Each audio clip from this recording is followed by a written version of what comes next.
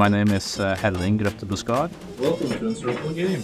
My name is Siv Amabel Hednebe Espeland. Yeah, I'm Jesper Axelsson-Kjos. My name is King Juan Louis. I'm currently the lead programmer of Wigged Out. I'm the CEO for Encircle Games. I'm the artist or designer. And I'm a programmer. I'm also head of the multiplayer part of the game. And on Wigged Out, I'm a programmer. If you see something in the game that's, well, you can see visually, that's probably me.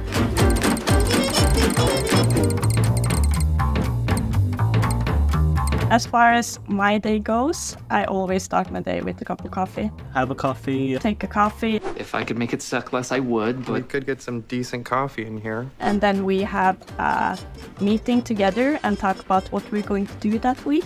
A typical day for me is coding, a lot of coding. Are you done with your chunk yet? Almost done. Because everyone else is done. Literally everyone. And sometimes you need a break and you can talk to your colleague and just hang out and have fun, or else it's just coding. And plan our workload and look at what tasks we need to be done with this month and divide it into different smaller tasks. Well, seeing as I'm working as kind of a scrum master as well. And that, gentlemen, is Scrum. This just became a job. My day usually starts looking over tasks that we've assigned for the week, looking at how we're progressing. Then I basically just start working on my own tasks. Which right now is getting the online multiplayer up and running properly. And then we start doing our tasks, and since we're always at this office, it's easy for us to just ask if there is something. We're only 5 people working on this game from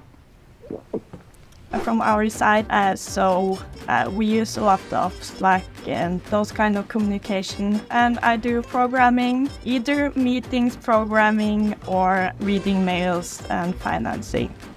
And if you don't fund us, you're a Yeah, I love it when you need to do certain things and make something that you love and make something out of it. It's really something I want to achieve. Very enjoyable. Done! I am done! Woo!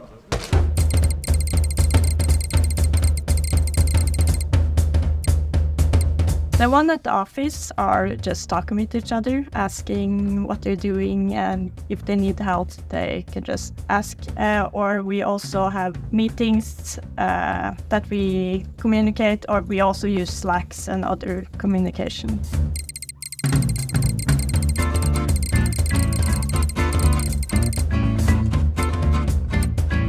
A challenge can be that we want to make a good game, but we also have time restraints, so we can't use too much time on different features. So we always have to have someone that says this is good enough.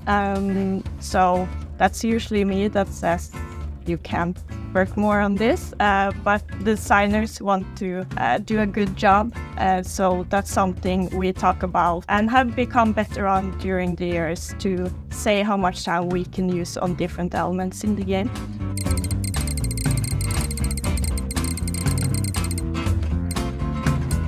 It's always fun to see people play the game. So we've been on different conventions. So at Spill Expo, when we first went there and saw kids play the game and they had so much fun, that's when we knew that we could make this a whole production, and that's memorable. First time we played an online match with some of the other developers on the team who live far away, and it actually worked properly. That was really fun for me, at least, to see us play together online. I remember the first build when we first played the game was really terrible and really boring.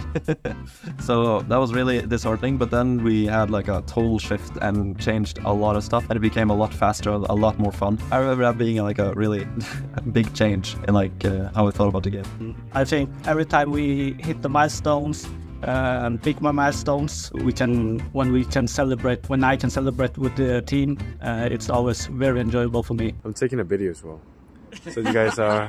Especially when making games, game development, it can always ups and downs. And when there are downs, when the ups comes, like we sign a publisher contract or something like that, the morale of the team is very high.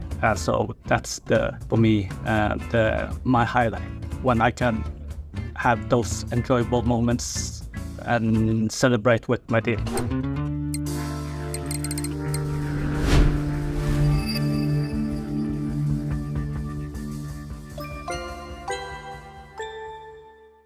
Puta madre!